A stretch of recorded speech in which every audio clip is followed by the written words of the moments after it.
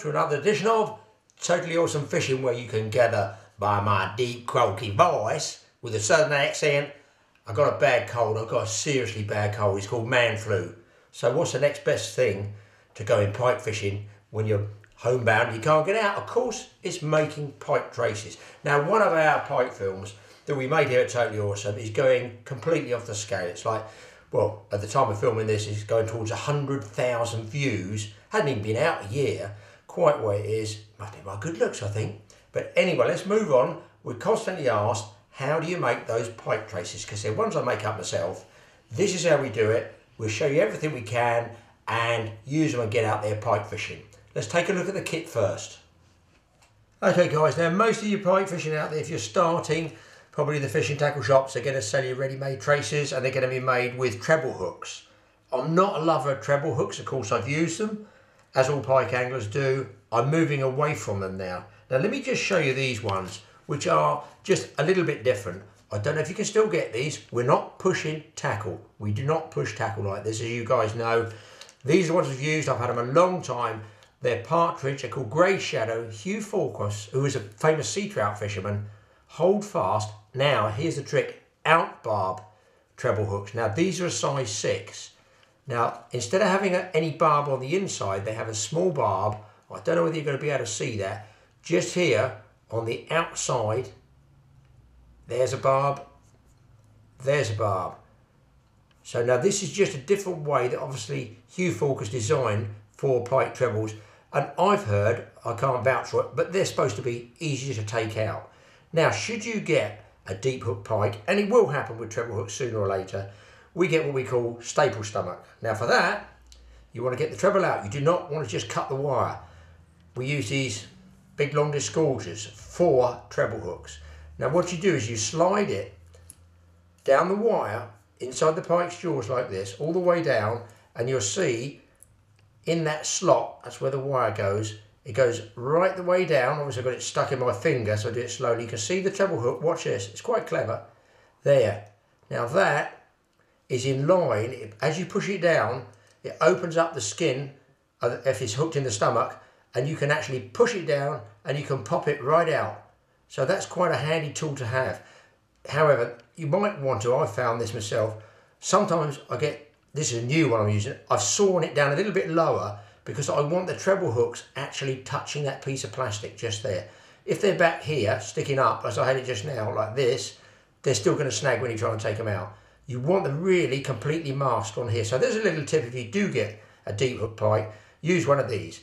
Better, I think, is don't use trebles at all. If you must use a treble, you could try these partridge ones. Again, these are old ones, semi-barbless. Now they are a semi-barbless hook. They don't have a great big full, ripping great big tear your ears off type of barb on them. They've got nothing on one, nothing on the other. And if I just turn that one around, I don't know if you can see it, just there, it's a very, very small barb.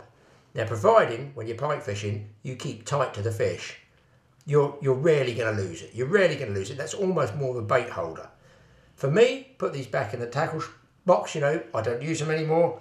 I use almost exclusively, what I do now when I'm bait fishing, these VB hooks, which are a doubled one, given by Partridge, and that's what they look like. That is a big mama. That one's probably about size 2, I should think. There they are. That's a downturned eye on it, and as you can see there, hold it dead still, it's turned down the eye. It really doesn't matter, it's up or down to be honest. But you've got a standard barb here, a standard barb there. The small one is the bait holder, so that nicks into the bait. But what I do now to make it easier for getting out is I crush this with a pair of forceps like this, just crush that barb and make it a barbless, because after you've caught a lot of pike, you realise if you keep tight to fish, you can get away with barbless, but obviously you want a barb there. Now you can see that's so easy. If that goes in a fish like that, you can get your forceps right in the bend, lock them off, and just roll it out, slide them out. You can't do that with a treble. Let's move on. Let's talk about the wire trace we're going to use. Now, all you youngsters out there, and I've been pike fishing for in excess of 40 years, do not use nylon. just regular nylon, tie a treble hook or a bait or a lure onto the nylon. The pike's teeth will go through it, no question, sooner or later. Now people do get lucky and they land fish on flies with leaders and the hook's just nicked in the scissors. You might get lucky. I just don't like leaving hooks in those fish. So use wire. Now I have also used 40 and 50 pound nylon. Obviously I've tried everything in the pike fishing world known to man or God. Yeah, I didn't lose any fish on it, but it's too thick. It's too thick, the mono. You want fine wire. Now that's just a regular shop bought one that I think, you know, is probably just a standard. It's 20 pound wire. I don't really use it. I don't like 20 pound wire anymore. I use this tide cheater, which I use for years and years and years. It's green, it's for sea fishing. It's to cut through the tide on places, say like the Isle of Wight, where we do a lot of cod fishing. You have to use a lot of lead. So to get away with a lead, you can use 2 pound lead on nylon. You can use a 1 pound lead if you use wire line. But this wire is stainless steel. I quite like the colour, it's green. It's cable laid. I've also used single strand. Do not use single strand. It will eventually get a kink in it and it will break. Always use cable. So all you're going to need, really, about 18 inches of this wire. Just peel off 18 inches of it and cut it with a pair of scissors, but use the throat of the scissors there. Right in, pop, gone. On one end, I'm going to put, so complicated and totally awesome, a number 10 barrel swivel in black, which breaks at 50 pound test. There's not a coarse fishing rod in the world that's going to break a 50 pound test swivel. At the other end, I'll show you the rig, the secret, totally awesome rig that catches all our pike. Okay, there's my tiny little number 10 barrel swivel there. What I'm going to do is take one end through the eye of the barrel, leave myself about 1.5 inches, an overhand knot. This stuff is fine, I've been using it for years and years and years. Pull that knot down. I'll try and do it with the filter so you can see it pull down. And I use these locking forceps, A for unhooking the pike, and B, watch, pull that down really tight. You can do a second knot if you want, but personally I don't think you need to do it because using these forceps, they lock just here. Obviously using operations to block off arteries when they're doing brain surgery and all that other yucky stuff. Now you've got your tag end, that's the standard length of wire.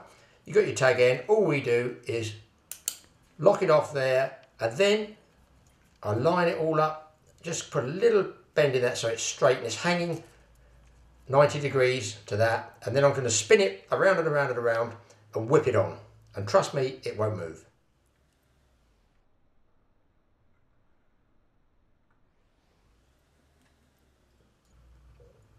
Okay, then all you need to do after whipping it up, you can see how neatly that is, absolutely what we call touching turns. If you get it right, it takes a bit of practice, but I've been doing it for a long time. Get your scissors, close as you can. Look how neat that is. Lovely, and that's all you need. Then we slide right down to the other end and on go our 2 hooks. Okay, having gone away from trebles, I just use the VB hook at the back of the bait, and my casting or holding hook is just a standard carp hook, which is Record Breaker Specialist Hooks by Partridge, and size 2s, but the difference being that's a downturned eye, that's a straight eye. I just like straight eyes for the bait retaining hook, you know, the one that actually takes the casting weight. That's the one that goes on first. Let's put that down. All we do, take the other end of the wire, just go through the eye once. Now, a sprat, which is my predominant bait, will be about, let's say, yay big, just about that long. So I'm going to do my first overhand knot there to hold this bait holding or bait casting hook, leaving myself about a good 4 inches behind. That's why it's always best to get at least 18 inches of wire. I put it down, get my forceps here, give it a little tweak. That's tight, that's all it needs, it's not going anywhere. Then I do a wrap around the shank. Now look how that goes, that makes that exactly straight. And I'm leaving the barb on there because I'm going to put it through the bait and I don't want the bait flying off. Then I get my VB hook through the eye and I try and judge it as 1 inch, 2 inches, I'd say 2 inches. And then I make my knot just to hold it there. Don't want to leave it too long because I don't want that holding hook too near the back of the sprat. And you can use obviously dead roach and dead dace. I've used all that before. They're very, very good. They are better than sprats.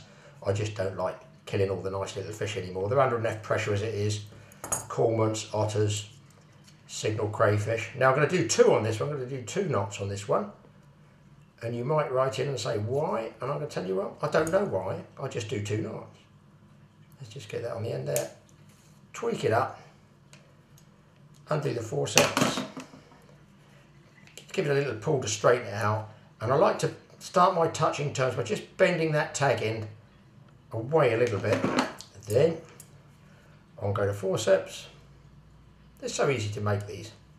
Double click them and then line yourself up. Keep this nice pulled nice and tight, don't stick the hook in yourself.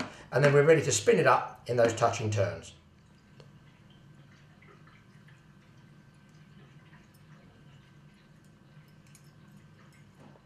Okay, all spun up nice and neat. There's my tag end. Ordinary scissors, get right down in the throat with the scissors. You won't be able to cut the wire unless you get right in there like that. But that's how easy it is. Keep the tag ends, put them somewhere else. So, as you can see, there is the rig completed. Barbless, 1 barb, 1 barb. This goes through the jaw, through into the head of the bait for casting. And this barb is just be a really retaining barb, and it leaves the other one standing straight up. Now, if you're in a lake and you're very shallow, you can use no weight at all, just use the weight of the sprat. But I use almost religiously a standard SSG shot because that gives me that little bit extra casting weight. And all I do is just pinch it right in front of the eye of that leading hook like that. Just crush it down. Obviously when I'm fishing, I use my teeth and then wonder why I have to go and visit the dentist. Easier to use forceps. So there's the rig all done. Now I'm going to show you the important part about hooking that sprat on. Oh, now look, isn't he a beauty? This is the star of the show. Oh, he's lovely. Do you know what that is? It's a sprat. Wrong. It's a pike as far as I'm concerned, and this is how I put them on. Right, here's the most important part. That hook goes through what we call, in big game fishing terms, the throat latch. But in order for the sprat to work, you have to bring that hook out right between the eyes on the top of the head. Perfect. Now you can see that? Absolutely between the eyes. That way it hangs straight. You also, this one's breaking up because I've been thawing it out the freezer. Don't put a bend in the bait, just nick that bait holder hook in there. Just like that, so it's hanging. I mean that basically has got pike written all over it.